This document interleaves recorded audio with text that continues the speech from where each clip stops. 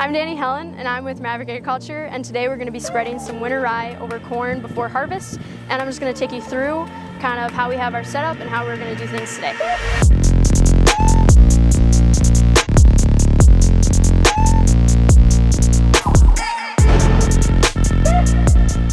So right now we are calibrating our T40 before we go out into the field and start spreading cover crop. We have a whole video on a step-by-step on how to calibrate it, so make sure to check that out if you want to know how to do this. So now that our calibration is complete with our winter rye, we're going to head out to our field.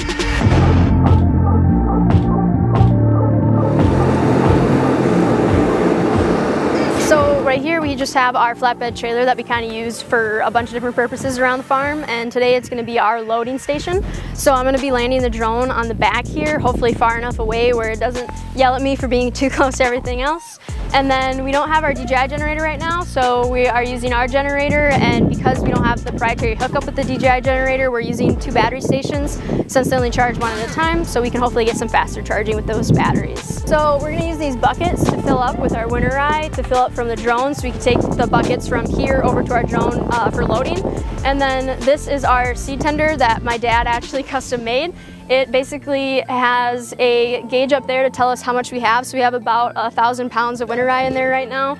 And then this switch has a magnet, so I can kind of just set it where I want to, and it turns on and off for the seed to run out and into the buckets. After the seed comes out and fills in the buckets, we'll basically just walk over there and fill up from the drone. All right, so we got about 50 acres plotted out here, and we're gonna do about 36 pounds an acre. I have it set to 1,300 for a disc speed with about a 20 feet per second with 26 route spacing, and I'm about 9 feet above the crop.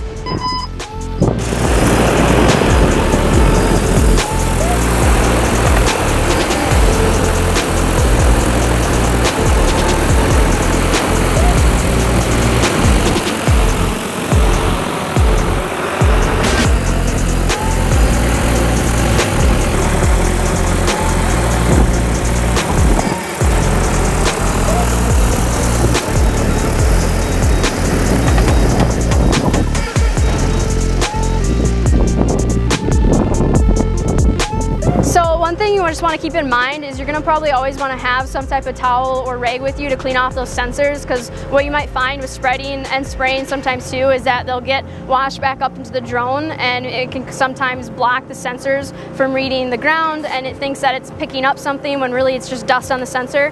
So make sure to bring something with you and just clean them off every so often or when needed.